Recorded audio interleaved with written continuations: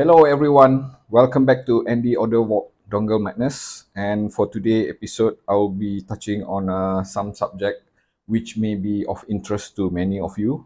I've been getting a lot of questions from people asking me how best do I use this dongle with this device and this and that. So how do we make the best out of all this?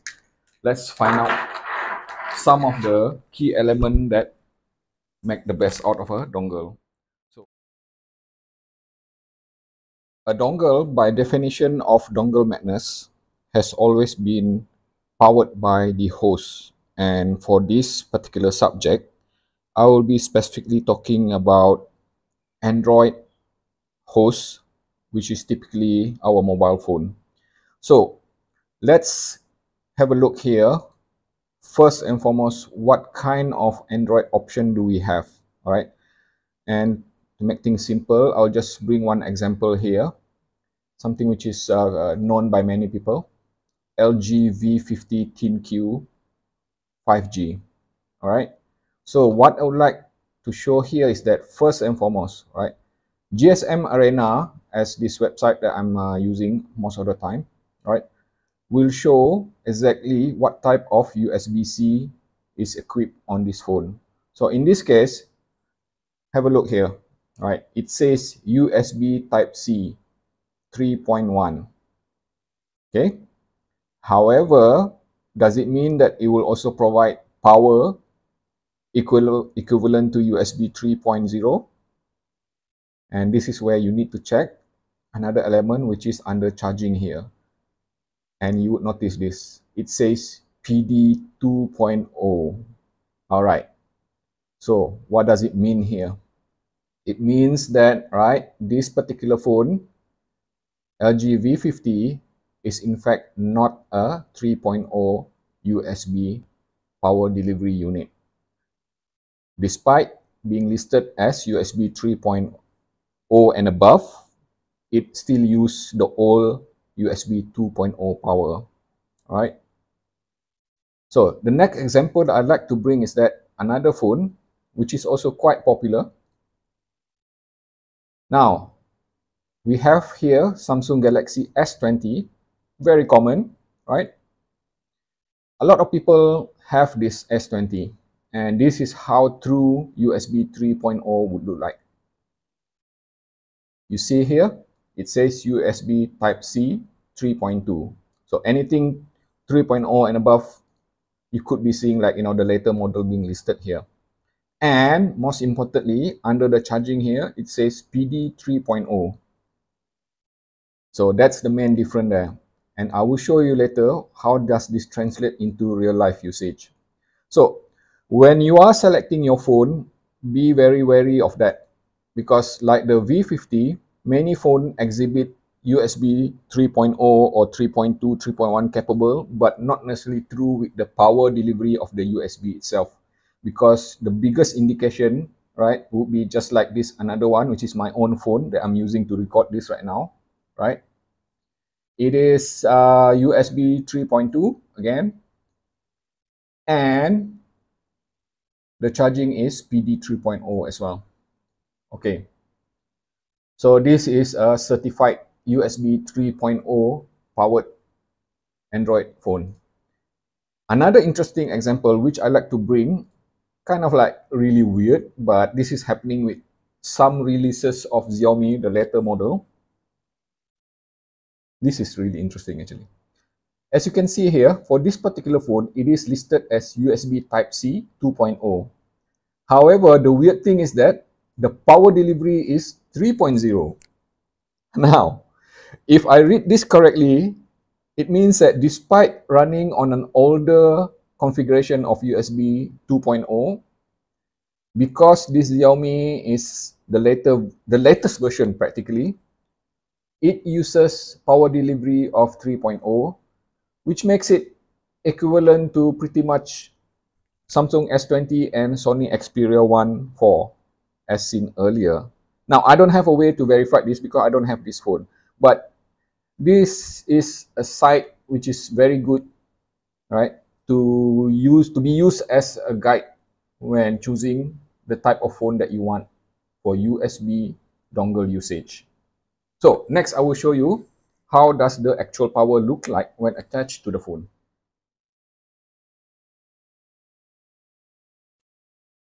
One of the more common questions that I get regarding the usage of dongle is that how much different does the power variance between a laptop and an Android phone or even an iPhone.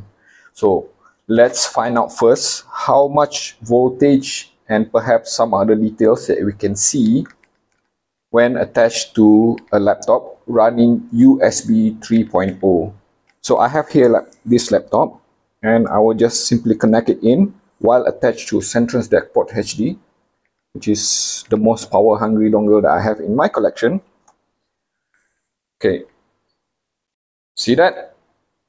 Right, especially this part here, it says 5.11V, remember that? And it shows 20 ampere.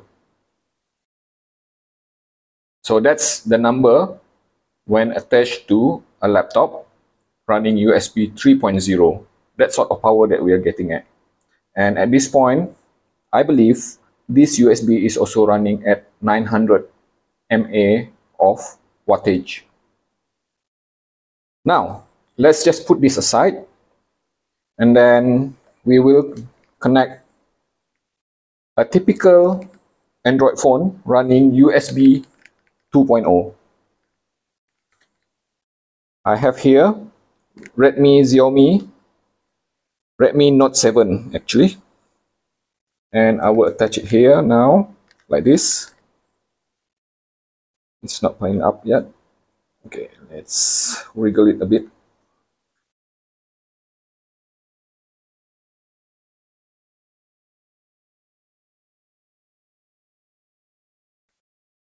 Okay, so you see that? That's the difference. So immediately we are seeing that the power delivery is at exactly 5 volt. And the ampere is at around pretty much similar, I would say. Up and down, seemingly a bit unstable. Okay. Regardless whether it is in playback mode or just idling like this, the power will remain consistent. I have tested that. Next, we're going to do an even older USB 2.0 from my Sony Xperia X Compact. Let's see how does this guy behave while trying to drive the Centrum's DAC port HD, which is crazily powerful. Interesting, right? It's blinking, not even powering up properly. Because why? This USB 2.0, which is perhaps built on an older generation of USB 2.0, does not even have ample power to even light up DAC port HD. So that's the worst case scenario. And I think the same would be applicable if we're to be subjected to some older phone running on micro USB. Okay. Now, let's just find out how does it run on USB 3.0 with power delivery of 3.0 as well. This is my Sony Xperia 1.4. You see that? 5.2 volt. That is actually higher than my laptop just now, if you were to check back. So that is very interesting, right?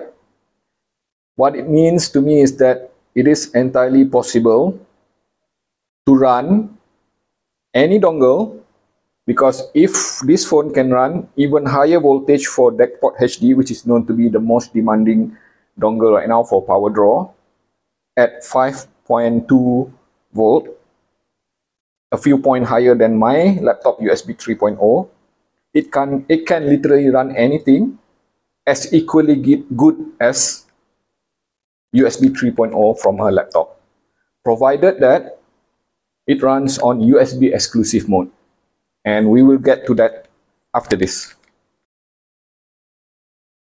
Alright, so we have seen the type of hardware and the kind of selection that we have for Android device, and by now probably you already have your phone in your hand.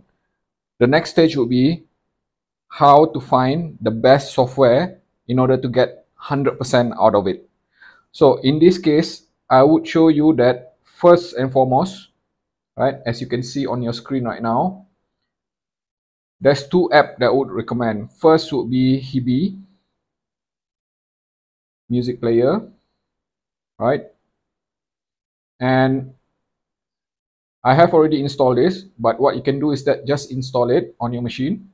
And this is the best part about HiBy Music is that it is free, right? That's number one. A second option would be UAPP.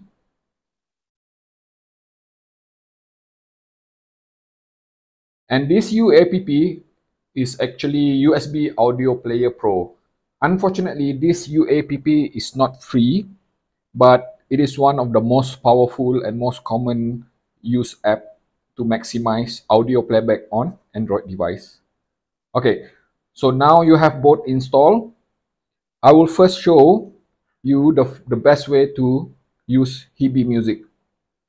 And for this particular purpose, first of all, I will exhibit here a simple dongle, pretty much one VRMS 7Hz 71. It is very basic. It doesn't have external volume adjustment or anything like that. And I will connect it here. Okay. So I will just open up HiBy Music. And the first thing that need to be configured on HiBy Music will be going to settings here. First thing to do will be exclusive HQ USB audio access. Enable that. And click OK. Immediately, it will ask, allow the app HiBy Music to access the USB device. Click OK. That's the first stage. The next stage will be to go into USB output setting. And then select USB audio performance mode here.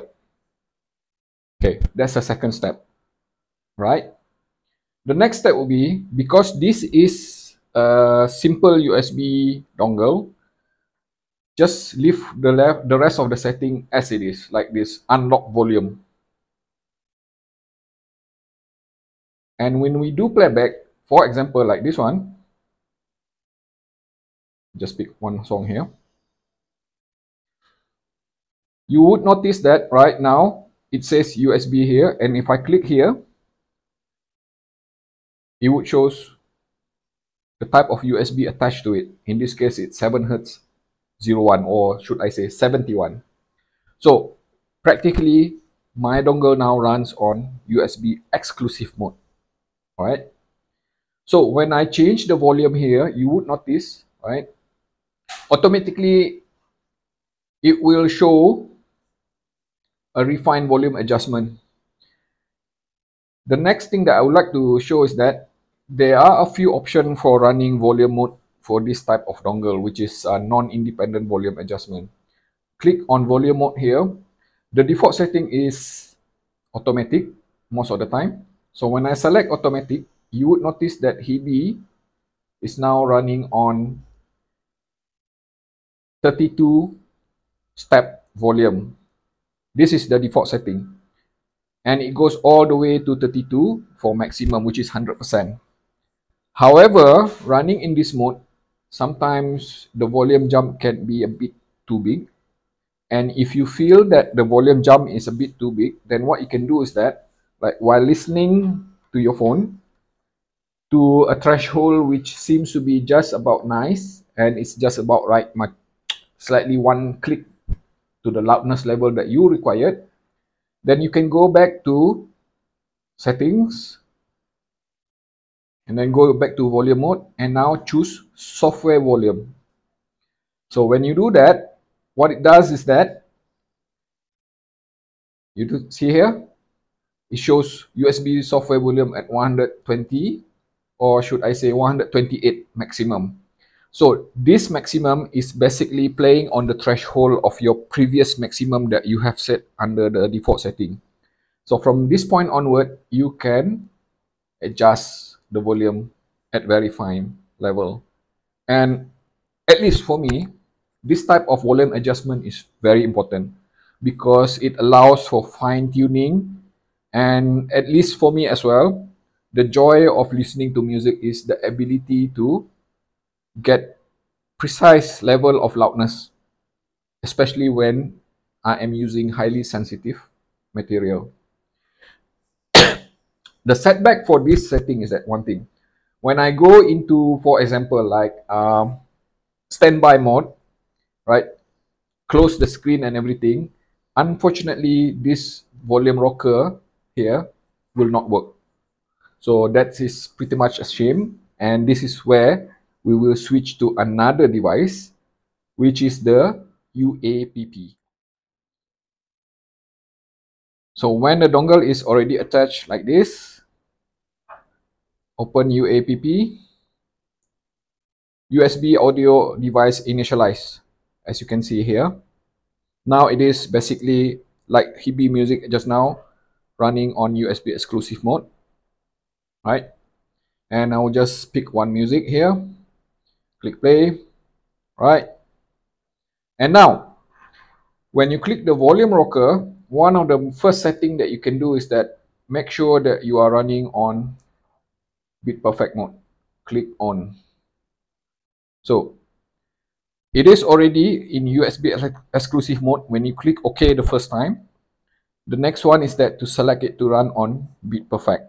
What it does is that it prevents resampling of the audio source. Usually when on Android playback plays even lossless file or even any source file, it will try to resample to 48 Hz. You don't want that, right? You just want it to play as it is. So bit perfect is the purpose for that. This setting is automatically enabled in HiBy, where else in UAPP you can toggle it on and off. Another element which is important as well, I'll just show you what is important, all right? I don't use EQ, so I never touch that part. You can also use here like the hardware volume, which can be controlled. And this is important because sometimes, right, for safety reason, UAPP seems to have a fail-safe mode to prevent the volume from getting too high. But if you are running on, let's say, for example, attached to a heavier partner, what you can do is that adjust hardware volume to the max at your own risk, okay? And another element which is important as well is here, when go to settings, under volume, first thing is that make sure it is hardware volume control if available. So which means that UAPP now is capable to detect if the attached dongle have volume adjustment hardware. It will now allow, it will actually disable the volume rocker and will allow the dongle to have control over the volume adjustment. And that depends on two things. First, some dongle like this AP90, it is not independent volume adjustment. So what will happen is that clicking this and this up and down will substitute the volume rocker here remotely, okay? But if you are running on something which is dedicated volume adjustment like this HiBy FC4, what will happen is that it will totally lock this UAPP host 100% and the volume adjustment only works here. So depend on how refined the volume adjustment on the dongle itself, it may work, you know, even better. And that is the reason why I love DAC Pouch HD, because this rotary volume adjustment is just simply unbeatable. It literally allows me to do micro volume adjustment. The next one, also very important, will be volume steps. Why this is important? Again, when we go back to the volume rocker earlier on, right? Let me just go back. You see here, the hardware volume control adjustment, it moves from one level to another. But if you find that that volume adjustment is not refined enough, then it can be fixed here. Volume step. Just put it to as highest as possible at perhaps even 250. For highly sensitive IEM, it works wondrous. So the best part is that when you switch off the screen, unlike HiBy app, this UAPP will still work with the fine volume adjustment. So you can just turn off the screen and then allow, remote adjustment from your dongle or even through the volume rocker here without the worry of getting, let's say, have to, wake it up and then change the volume, which is not a great thing. So those are the settings which I recommend. Of course, there are many other settings within this app, but these are the two that I use the most, because using these two apps, it will allow us to fully maximize on the capability of the dongle.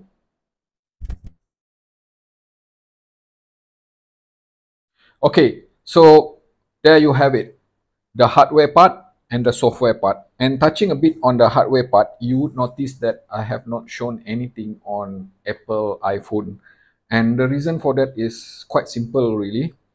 You see, back in 2021, I have two iPhones, which is iPhone 8 and iPhone 7. The problem that I have with this iPhone is that, first and foremost, it can't even power up this Central Stack Port HD and even, let's say, let me see here, OVDS B1. These are two of my favorite dongles, right? With the proprietary kind of technology Apple has, still stuck to USB 2.0, and I believe even the later model of iPhone still USB 2.0, they have so many restrictions in place. It just doesn't make sense to me to use something is so restricted. And as such, I have switched fully to Android now. I even have a few Android phones. And of course, as I mentioned earlier, the key thing is that to get the right hardware. And with this regard, in my case, I use Sony Xperia 1 IV. All right, that one offers USB 3.0. Now that I already have the hardware, the next part will be to choose the right kind of software to maximize it. And when I say maximize it, there's two elements to it. First would be to run unrestricted power from the Android host. In traditional Android setup, there's such a thing called as SRC. So Android SRC practically limits the power being drawn to the host, to the attached dongle. So by using USB exclusive mode, that limitation is removed. So you can expect full performance from that particular dongle, especially power hungry ones like this. Okay. The next one is that to run bit perfect mode. And bit perfect is such an important thing because it will prevent Android hosts from resampling the source file. And we don't want resampling, because resampling is literally like an extra processing which could degrade the intended source quality. Okay, so there you have it. Two element and two aspect of why I prefer using dongle with mobile phone. And the next thing is that perhaps for my own usage, when I first started Dongle Madness, the whole idea behind it is that I am always a portable person. You don't see me, right, using desktop setup or anything like that. And I believe that with the kind of technology advancement that we have nowadays, right, with everything getting, upgraded and then advanced, even from last year compared to this year, we have very powerful dongles that can deliver, right, desktop quality kind of performance. It is entirely possible to avoid using laptop at all, attach it to a proper dongle to your phone, and then unleash the potential of it using the correct software. And with that, it is definitely a result which I can be satisfied with. Okay, I hope that this video has been useful to you. And of course, I highly appreciate any kind of feedback that you have or any kind of information that you would like to add to help the rest of the community. It does not necessarily mean that whatever that I have mentioned is holistic. I could have missed a few some element or some part, or I could have been mistaken. I am still a human after all, but I do appreciate your feedback on this. All right. Until next episode of Andy AudioVault Dongle Madness. Have a good day. Bye.